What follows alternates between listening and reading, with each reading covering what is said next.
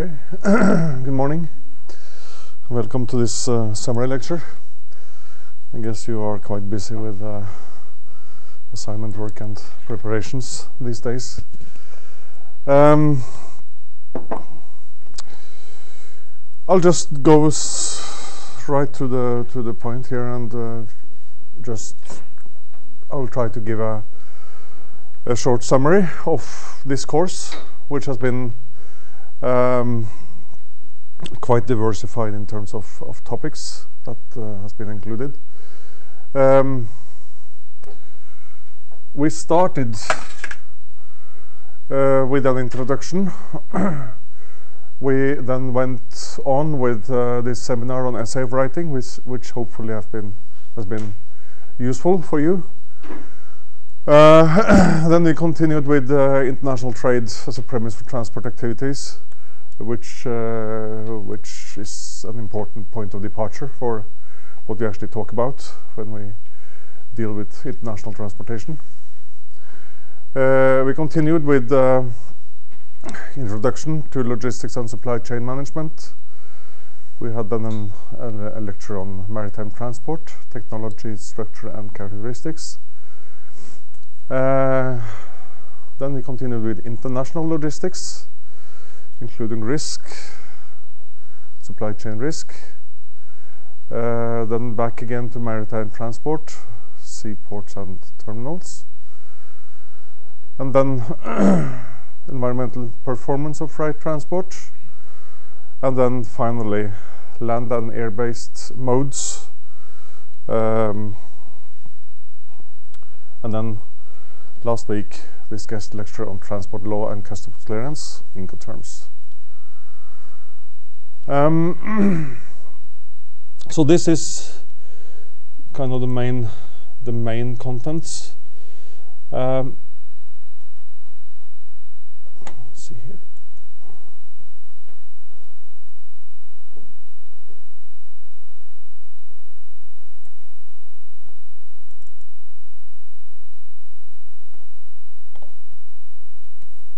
This wasn't much. Actually, I think I just need to sort out some synchronization problems.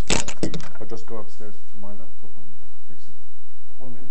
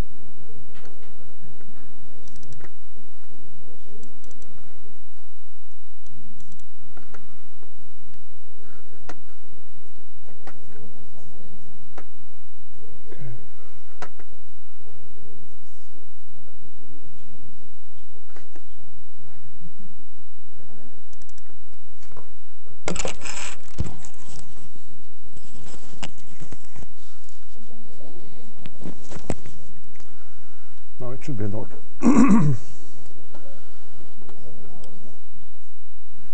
Okay, sorry about that. It happens from time to time. Last night, as perhaps some of you noticed, the whole system went down here, so I was a bit anxious about how to be able to show you this, but it sorted itself out. Well, I will divide this into two parts. One is part one is then the introduction and maritime transport, and then part two will be about the other parts of the course. We started with this broad picture about explaining Megatrend's key drivers behind international transportation. And this is kind of important to have in mind when we discuss the underlying let's say characteristics of this international transport market. Globalization of consumption, deregulation of transport systems, air transport, sea transport, road transport, even rail transport is increasingly deregulated. And we have talked a bit about that and about whether deregulation really can be expected to decrease prices, transport costs, or whether it could lead to market concentration. So it's a paradox in deregulation that in the short run it can be good for the prices or transport costs. In the long run it can lead to market concentration and then a cost increase.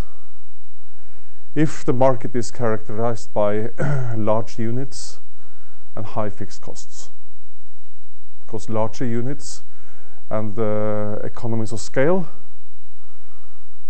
big is beautiful, will lead to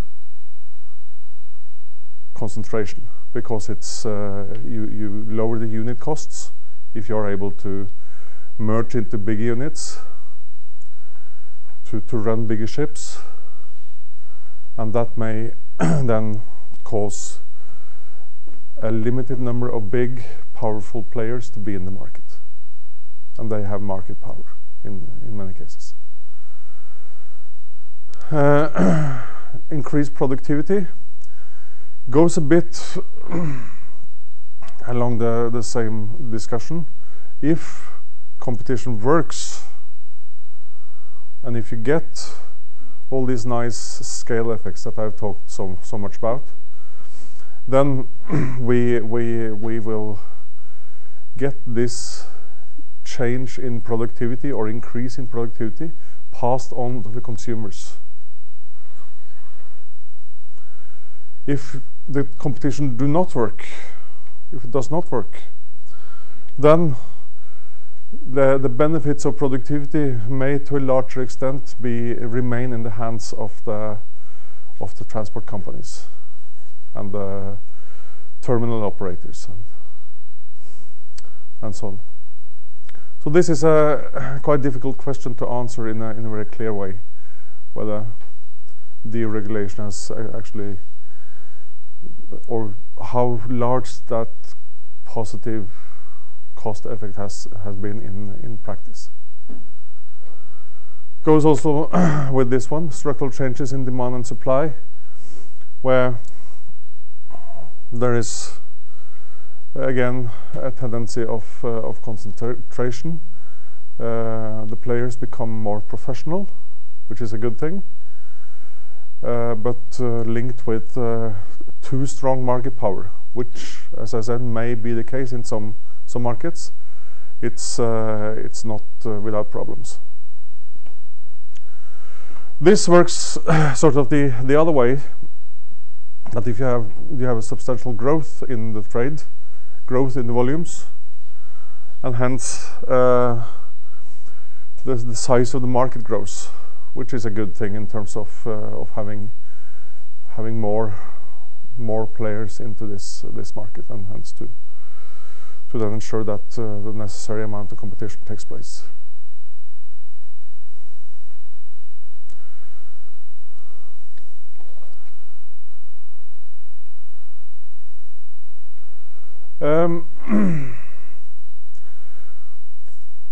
Globalization.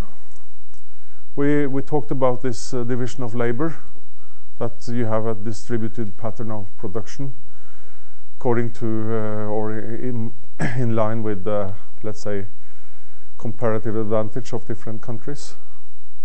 Manufacturing, where labor costs are cheapest, high-tech advanced production, capital intensive production in areas where you have a higher education level and lower interest rates, favorable conditions for getting capital for the investments in high-tech equipment and the like. A lot of foreign direct investments are the flow of foreign direct investments is quite strong, where multinational companies are investing in countries where it's favorable for them to be in terms of, let's say, labor costs or access to high-tech knowledge.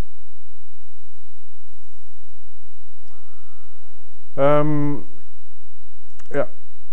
So there has been a change in the division of labor since the 1960s and up to now. I mean, the slight tendency that some of the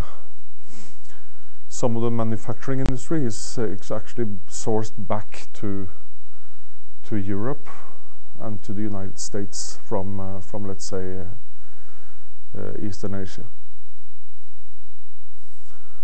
But this division of labor causes transport flows around the world with components and the like. Local sourcing is not always the rule of the game. It's more common to have sourcing from all over the place, and the place in this case is on the globe. Barriers to trade has been removed, which is an important factor behind the increase in this productivity. I don't spend that much time on customs regulations, trade barriers, which we'll come back to when we deal with with international trade a bit later on. This box is one of the main inventions for having this possibility to transport cargo over longer distances by means of different transport modes. So the containerization, which was invented around 1960, is a very important factor when it comes to exploiting scale effects, having these big container ships with unified load carriers, which allows for bigger volumes and also improved handling possibilities, less damages, and so on. A lot of good things with containerization.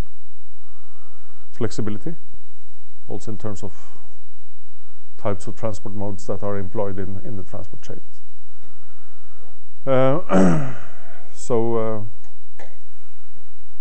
Also there are other aspects of this, like stock minimization and information flows, that has contributed to this productivity increase. And now is the last opportunity to ask questions. I just remind you about that. So if you have any, you should just interrupt me now at any time and ask for any clarifications. So this was the introductory lecture, and you are of course allowed then to have all your your belongings with you at the exam, except for electronic devices. You are allowed to have a calculator, but that's about it. But you can have a pile of papers on your desk if you like, including the lecture notes. So for details, you can have a look into them as well. Then I skip to lecture 5, and I'll go back to lecture 3 afterwards, which deals with the international trade. But maritime transport is strongly focused in its course because it's important for international transport. The main bulk or share of flows worldwide are taken by maritime transport. So we have gone through these aspects: technology, a bit on technology, market structure, intermodal interface, which goes with port terminal part of this.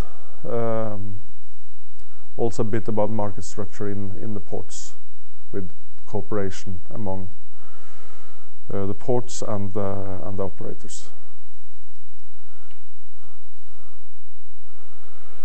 You need to know a bit about ship types. These are the major ship categories. Different types of ships.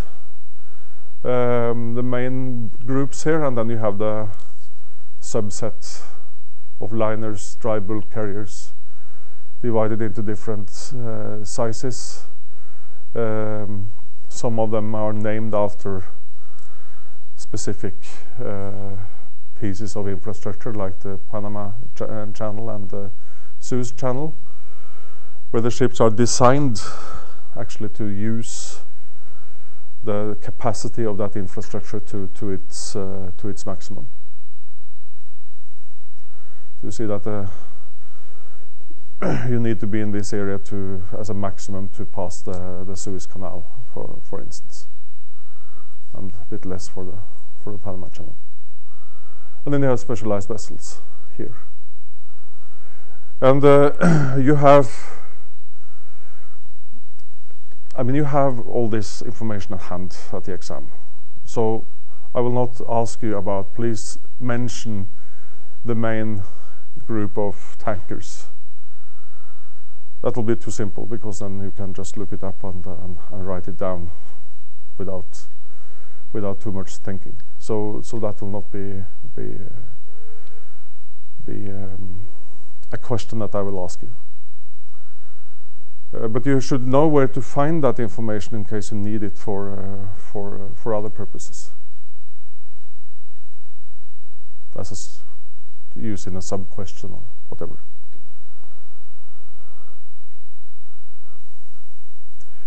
This is a very important characteristic of sea transport, where you have these economies of scale, which I have drawn on the blackboard on a lot of occasions. This is showing the economies of scale, cost per cargo ton, and the ship size, which has a strong diminishing pattern. The larger the ships, the lower the unit costs. This is why you get these extremely big container vessels for deep sea container shipping, for instance.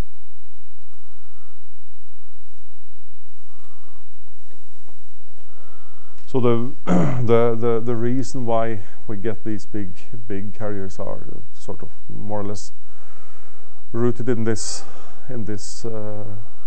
illustration, and it has also some challenges connected to itself, which we saw during the credit crunch in 2008-2009, where, as I said during a couple of lectures, that the waiting time to be filled, to be able to utilize this capacity to at least a satisfactory extent, the waiting time became very long. So supply chain disruptions resulted from this. It was an indirect effect of these scale effects that you got supply chain disruption in which hit quite hard even in this region, where companies had to wait for their supplies from China and elsewhere, because the big ships, they needed to be filled before they could depart from their origin.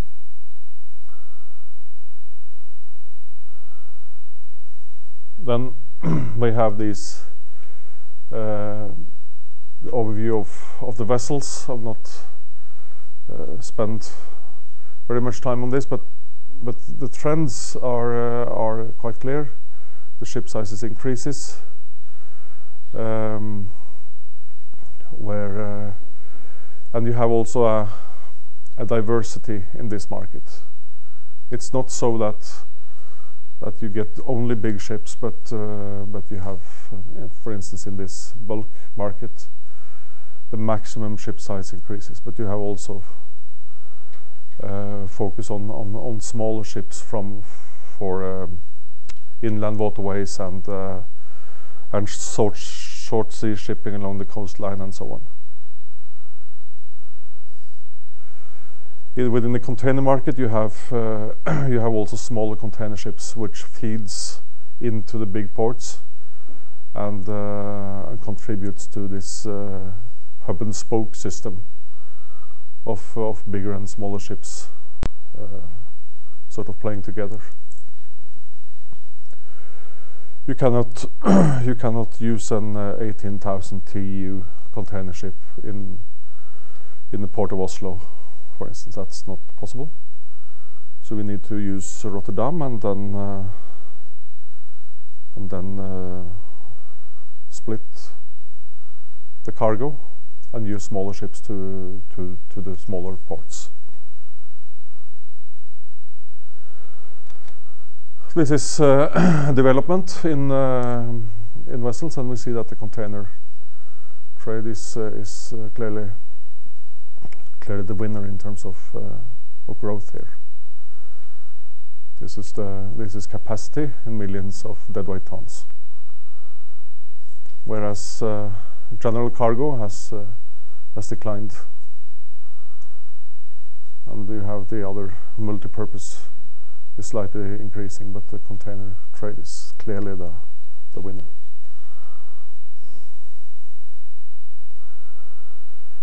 Trade patterns, they are of course a reflection of the division of labor around the globe. We see the Trans-Pacific going from China to the US West Coast. We have this Asia-Europe, from China to Europe. It's a very strong part of this. And then we have the transatlantic from South America to Europe. And we also have some going Trans-Pacific and then across the American continent and on to Europe via the North Atlantic Ocean. But that is not a big stream in this trade flows. Also, some sourcing areas for different types of transport was mentioned during that lecture.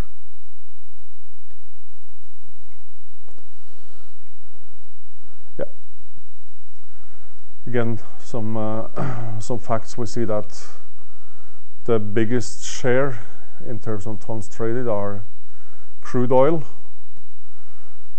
It's a very exciting day today, at least for some of us. Do you know what happens today? Yep. It's the OPEC meeting, which could result in an agreement to reduce oil production within OPEC, and hence cause the oil price to increase. But it's very uncertain. It's a great uncertainty connected to whether they will succeed, because OPEC I mean, you have heard about OPEC, haven't you?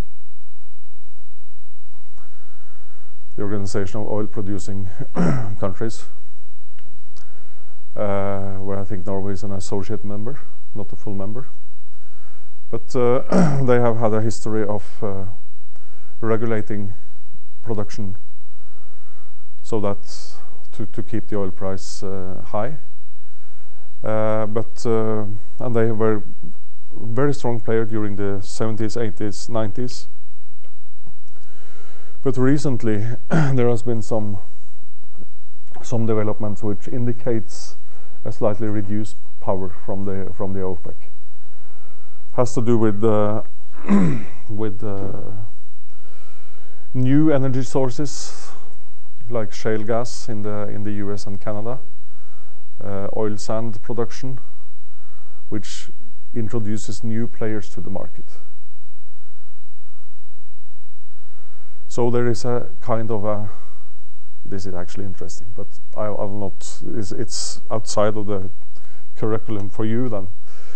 But if OPEC decides to cut production and increase prices, they will support the development of oil sand production, which is not a very environmental friendly way of producing oil, shale gas production, and also exploitation of the expensive oil fields in the North Sea, which are costly to develop. So if they cut production, they give an incentive for other players outside of the OPEC to increase capacity. If they reduce, if they don't agree on any cut in production, they will of course lose money, because then the oil price will probably drop. But the good thing for them then is that there will be a very weak incentive to exploit the very expensive ways of producing oil and gas.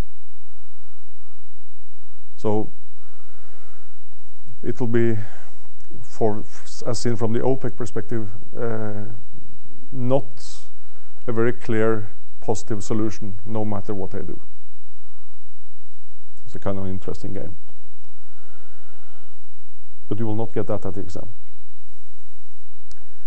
Tanker market trends. This is a kind of an exciting market for a couple of reasons. One is that, as I said, the oil price is fluctuating, so it's a very kind of difficult exercise to forecast the freight rates in this business, and hence also the need for capacity. Energy mix of regions is actually about to change a bit, because and you get new sources of energy onto the market, which have slightly different transport needs and also different origins. I mentioned shale gas, sand oil production, and you may also get new trade routes, which in the longer run may affect this business as well. Northern Sea route, north of Russia, which gives two effects. One is a shorter route between Asia and Europe, which may also affect the tanker market. And secondly, the Northern Sea route may give Russia easier access to the global market for oil, particularly, because Russia is one of the really big producers. So they may so actually the Northern Sea route can be seen as a shorter way between Asia and Europe, but also as a, let's say, a new kind of route which can open up the market in a way for Russian oil, with obvious consequences for oil prices. I was standing here, let's say 2-3 years ago, and I was lecturing about peak oil and the high oil prices, which was at the time about $100 per barrel. But today it's around 70, and I'm not quite sure what will happen in the future. It's very, very uncertain, this energy market, and that also affects this tanker market to a very large extent.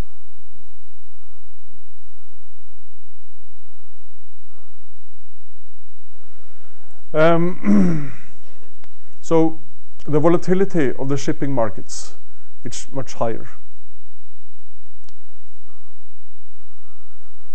It follows business cycles. I think you had a lecture on this Baltic freight indexes, which can be seen as a very good proxy of the development in world business cycles. So this freight index is following the business cycles quite strongly. And this is the problem which I mentioned with competition. That the bigger units within the container market can be an issue with respect to competition, and which will then be a counteracting force to the increased productivity in the global supply chains. So this is a very important issue to deal with, and from the antitrust authorities' side. Market access, as I said, deregulation has taken place. Within bulk, it's a very competitive market, spot market. The market concentration within bulk trade is not as strong as for the container market. So it's much, let's say, the economies of scale are present there as well, but the let's say per ton transported, the capacity is much cheaper.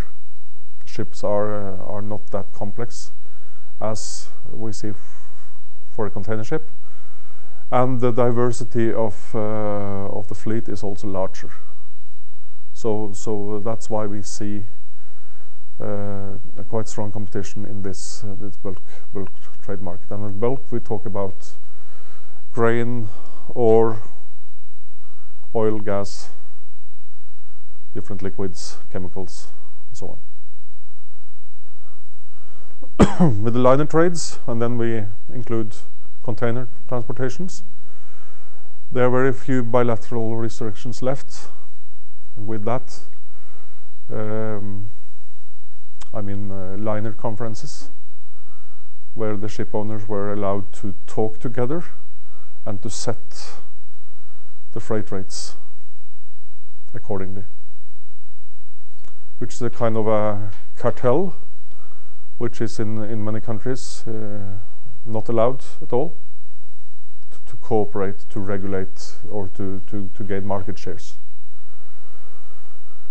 But it was allowed for many years in the liner trades because there was an issue with to make sure that there was enough capacity available.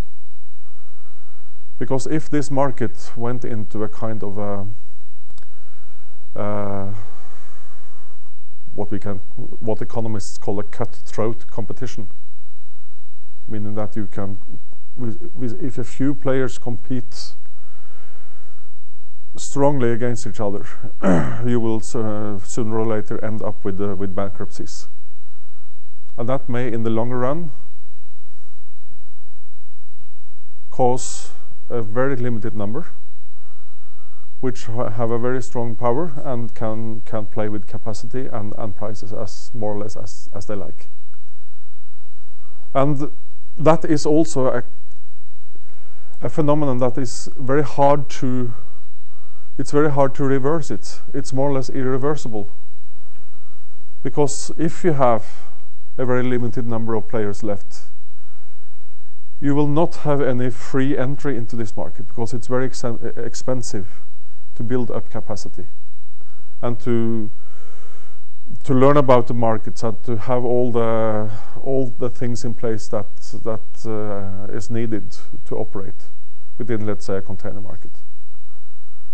So we need to invest quite a lot to enter into this market. So hence it's no free entry, and if you end up in a situation with, let's say, 2 or 3 big players, you can get problems with the prices or the freight rates. So there are some reservations which I will not go into. You have this. There are the most severe regulations is within the waters of a country that we connect to free competition and the private market and everything. Do you know what country I'm talking about? It's the United States of America. They are strongly regulating the sea transport, and they also do it with air transport. I mean, if you have heard about Norwegian trying to set up routes in the US, they have severe problems with market access at the moment. Then we have all these these conventions on environment. And why do we have these conventions in the first place?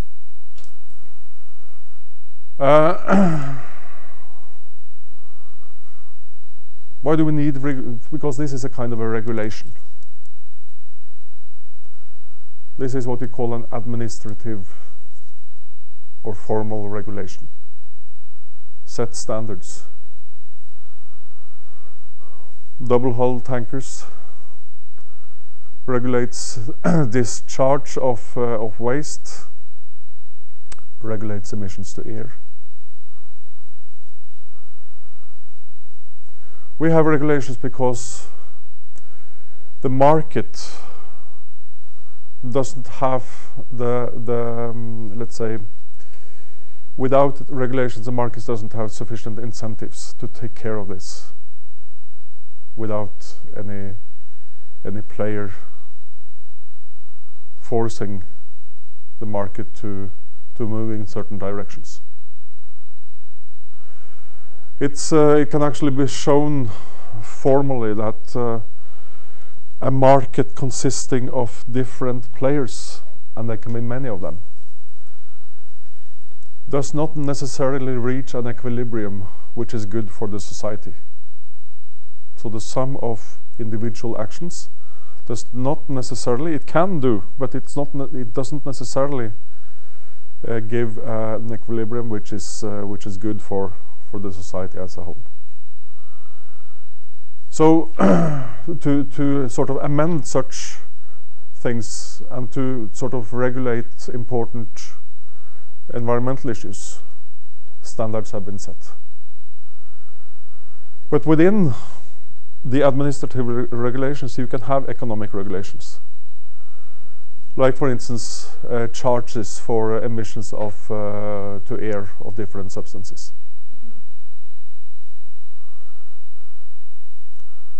So when the EU decides that they should cut the emissions to air, CO2, with 40% within 2030, that is a kind of an administrative regulation to set the target.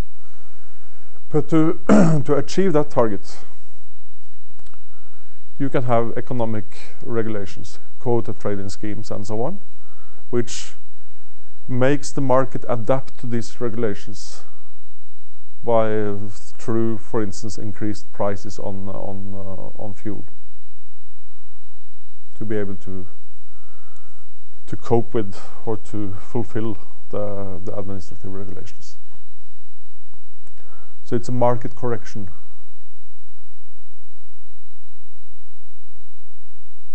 Way of dealing with imperfections that can be harmful to the, let's say, to the global environment or the local environment or whatever. Safety conventions, the same way, because I mean, you have an incentive to have the vessel running all the time, and perhaps to hope for the best without going into safety issues as thorough as you should. And that is the same to try to amend such individual, let's say, behavior patterns, which very often is about maximizing profits in a way, but also to take the safety conventions into consideration. It goes with everything from construction to avoid oil spills and things like that, and also to take care of the crew, the people on board, and to which is of course interlinked to the objective to avoid accidents, but also to regulate the working conditions for the people on board. Okay, I think I will run through this maritime thing before we break. It takes a couple of minutes more. One example of regulations is the sulfur contents of marine fuel for this this SECA area, which comprises actually the North Sea up to the 62nd latitude, which is about here, a bit south of here. The content of sulfur should be reduced to 0.1% in 2015. So it takes actually action from January next year. So it has been a stepwise reduction in percentage of sulfur in fuel, which ends down to 0.1 in 2015. For the EU ports, it has been down to that level since 2010, whereas worldwide it takes a bit longer time, and it won't be reduced down to more than 0.5%.